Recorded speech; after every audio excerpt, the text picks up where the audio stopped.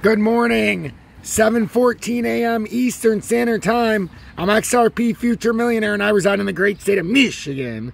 I want to thank everybody for tuning in. I want to wish everybody a very special, happy 4th of July here from the XRP Future Millionaire.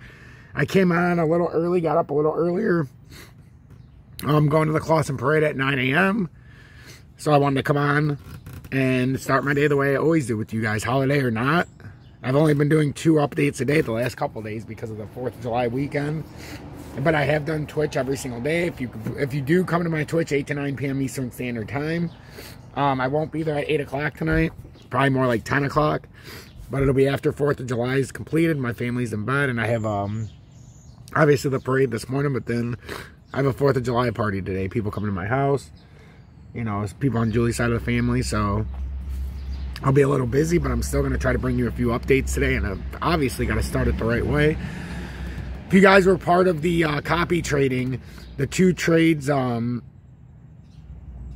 you guys have seen me made is from last night, and I just wanted to update everybody because I do have it on here in my Telegram just sitting. But you see all the people talking, but this is the trade you guys seen on we made last night, and we did 2 shorts on Ethereum, 1 through USD and 1 on USDT. The USDT one, I had a higher liquidation price, and when it came down 26.09%, I sold it. That was the first target. The second target hit at a 44.55%. I'm not greedy. And then it obviously came down more. But as you see now, Ethereum's up over 1,073. So I would be well down about 30 to 40%. But before I went to bed, I seen numbers that I was comfortable with, and I sold. Never going to get the top, never going to buy the bottom. So Ripple does not stand a chance against SEC, affirms former securities regulator. Now, this can all be FUD, but I still like to read the perspective of what some people are saying.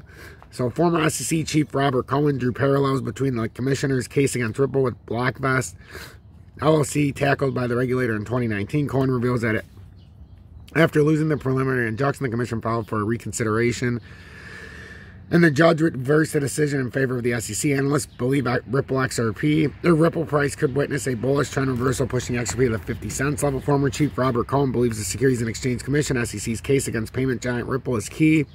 However, the outcome may not be as significant. The regulator is likely to file a motion for reconsideration on losing the case against Ripple. SEC versus Ripple lawsuit could drag beyond the outcome of the case. Robert Cohen is the former SEC chief of the Division of Enforcement. Cohen responded to a question about the implication of the commission's lost Ripple in an interview. Cohen drew parallels between a fraud case filed by the commission against Blockvest LLC and the ongoing lawsuit against Ripple. The SEC had suffered a rare defeat in SEC versus Blockvest LLC on November 27, 2018, Judge Carroll of the U.S. District Court for the Southern District of California issued a denial of its motion for preliminary injunction against the firm. Despite evidence of fraudulent representation of the SEC and the defendant's website postings, the court denied the motion of preliminary injunction filed by the U.S. regulator. This did not last long and attracted intense scrutiny from the industry. On December 17, 2018, my birthday, the SEC moved for the partial reconsideration of the November order.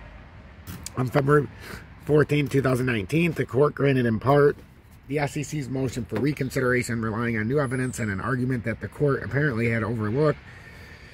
Therefore, the SEC shrugged off its original loss and continued to seek to shut down the alleged fraud with all the power of federal securities laws. So I just wanted you guys to read that because the SEC holds no bounds, and even if they lose, they'll figure out a way to turn it around through manipulation. Don't ever deny the fact that the SEC is very manipulated. The Fed is also. So Ripple and XRP, there's a long ways to go, but it's not over yet. Okay, welcome back, everybody. So real quick, as we talked about with Ethereum, it's in that ascending triangle. So, I mean, this is why I sold it. I wasn't going to get greedy because I knew it could come right back up. But now it's presenting another opportunity.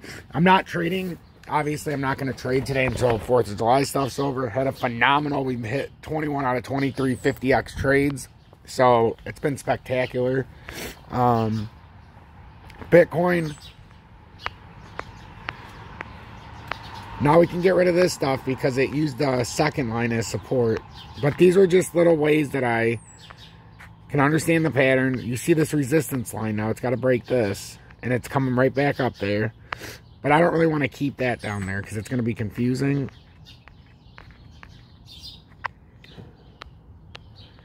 So just watch this for the immediate short term, guys, with Bitcoin. That's the short-term uptrend we started. If we can ride that uptrend, we might be able to come up to 20,750 at some point today. So that's what we're watching with Bitcoin. And then for XRP, and I got to go. We've got these little W reversals here. So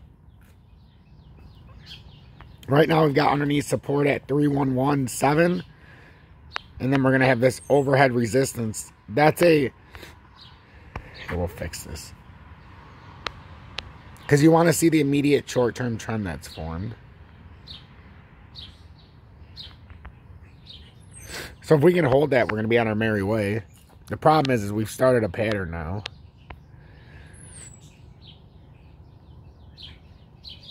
We could easily go from here. We could say that we've got to break out of here. Because you see what's starting? Assuming this continues, we could be starting a little bit of a rising channel here that ends up in a descending triangle. So pay attention, guys. This could be a descending triangle pattern starting. XRP Future Millionaire. Hit that motherfucking like button.